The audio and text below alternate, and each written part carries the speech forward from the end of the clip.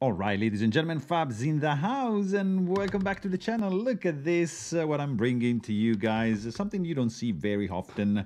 This is the frame lock limited edition from Magpul, and this is a very, very interesting one. So I'm gonna check it out. So it comes in a nice box.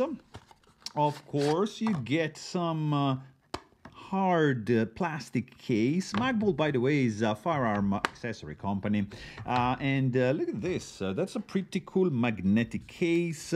You get some instruction going on. You get your knife and a soft, nicely padded case. I really like when a maker gets a little bit more, involved into the packaging. I appreciate that. So what do we have here, guys? Look at this. That's an interesting one. Let's check out the size first, because you get 19 centimeters. Yeah, I feel kind of European today. And you get 8 centimeters for the blade, and you get 11 and a half for the handle. Would you look at that? How would this compare up against a Sebenza large, in this case, and a Nandi? Look at this. Right in between these two options from Chris Reeve Knives. I want to show you another couple for the knife comparison size, because I've got some fancy stuff that I would like to share with you. Spectre, Haptic, right over here. I'm going to show you another couple, Shiro, because you know I like Shiro, right? So F3B Neon NL in the house. And just another couple, Canadians, fella, because I feel fancy today. And look at that, Peter Rassenti, Nirvana, and Kirby Lambert, Augustus, just to complete the pictures and to give you an idea of what's available if you are crazy to spend thousands of dollars in knives. But here we are. This thing is around $400. It is a titanium frame lock. It has a micarta show side scale. And it's a very interesting one. It has some pretty unique features and quirks. It has a pretty straightforward design. I mean, two straight lines, kind of like tapering down this way and kind of like symmetrically going on the other side. You have a pretty clean look when closed. I like the blade, following the contour, the edges of the handle. That's a nice design choice. The show side has a micarta scale with some liner on the inside. Right there, there's a logo as well. Interesting. So you have a little bit of chamfer, as you can see right over here. You have a little bit of internal chamfering, not too much. There is no internal skeletonization on the micarta. You have a little bit actually going on right over here on the lock side, right there. It's interesting also to notice how in these scales you have a stainless steel lock face insert screwed in from the inside, blind screw. That's very, very cool. Probably my favorite configuration for the insert to reduce lock stick, of course. Then you have a nice finger groove right over here. Allocates your index for sure. You take advantage of the jimping right there.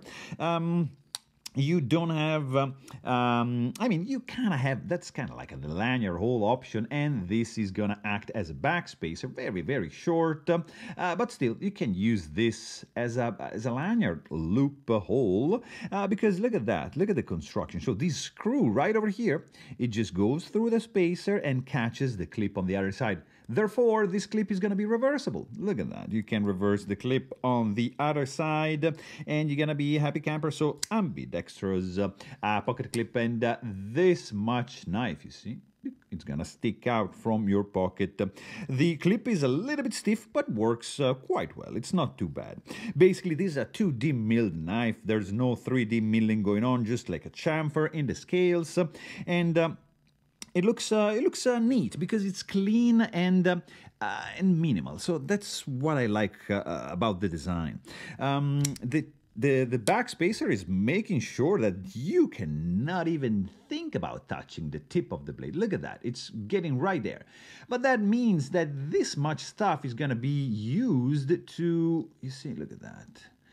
There you go. Right away. handle to blade ratio, guys. This chunk is taken away from the handle to blade ratio. I mean, you're gonna have a nice handle to hold on to it, but still the handle to blade ratio is gonna suffer a little bit because of that gap. But still, the blade is the tip of the blade is super safe right there. You have this pretty cool blade, which is in S35, VN steel, USA made, stonewash finish. Has a kind of like a candy grind kind of thing going on. It has a nice jimping, serial number like laser engraved on the spine. You get this kind of like ship's foot action going on over here. Slightly chamfered, kind of crowned almost on the spine, which I appreciate. And then a very, very gentle belly up to the sharpening choil. You have a flat grind, very low grind. That's gonna mean a little bit of again, I'm European today, 0.65 millimeters and 4 and 11 millimeters for the blade stock. So it's not like a super slicer. It's, I mean, you can do some hard stuff. You can pierce for sure. You have a pointy flipper tab. It's not going to be suitable for the push button. You're going to hurt yourself. So just, you see, check the jimping and just stick with the light switch button and you're going to be a happy camper. Really, really cool. You have nice planche grind, you see, like oblique. I really love that.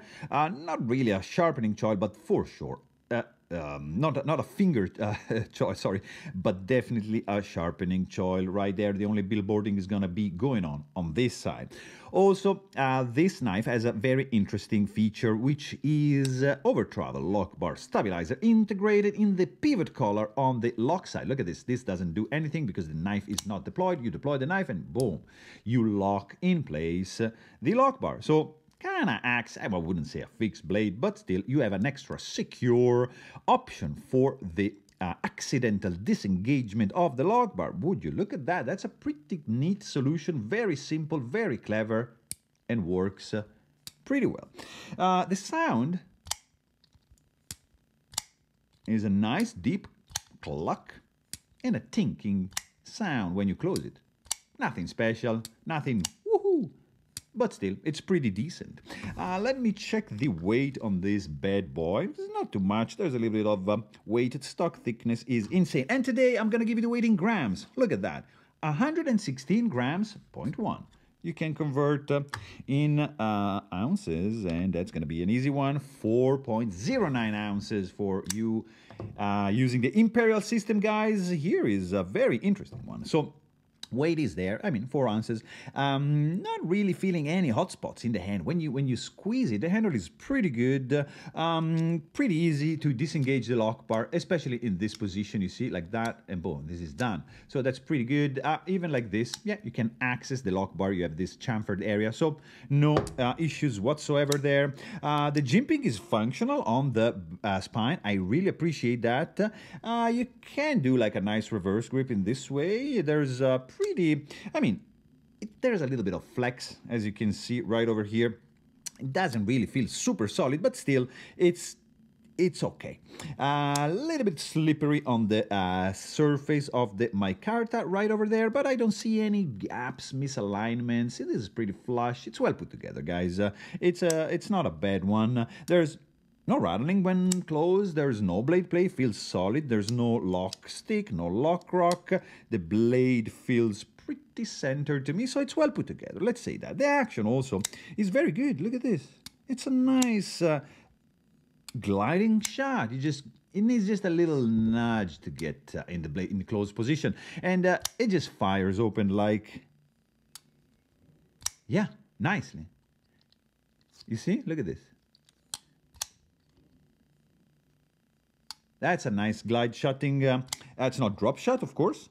Just a little nudge, and you're gonna be happy. So, I mean, guys, this is a pretty cool and interesting knife. I like this this little one.